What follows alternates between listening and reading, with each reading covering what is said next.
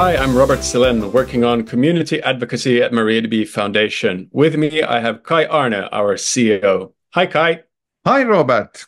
I'm trying to get a grip on the features in the recent MariaDB 11.4 release. And I think others should as well. I think we have lots of new features in our newest long-term support release, LTS, and that's specifically comparing it to the previous LTS, which was 10.11. So which one do you want to take a look at now? Well, it says partitioning here on my cheat sheet. I've done partitioning on my hard drive, but how does that actually work with the database? Yeah, well, partitioning is a feature that has existed for a long while, but let's put it into context. So partitioning is that you split up your database on size criteria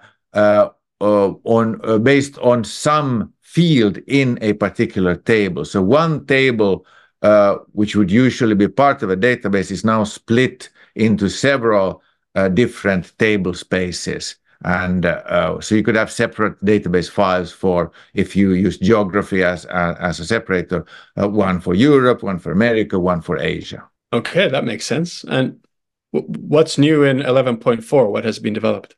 Well, I wouldn't call it esoteric, but it's for a particular use case. So let's say that you don't have a partition, but you want to partition a table in your database. Now there's a new parameter with validation or without validation to handle the existing partitions in cases that they violate the partition criteria.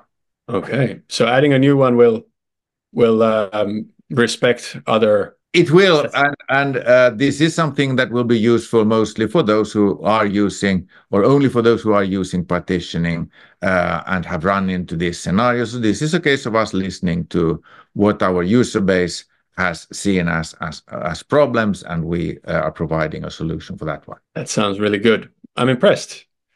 Let's do more of these interesting episodes. I'm available. Cool.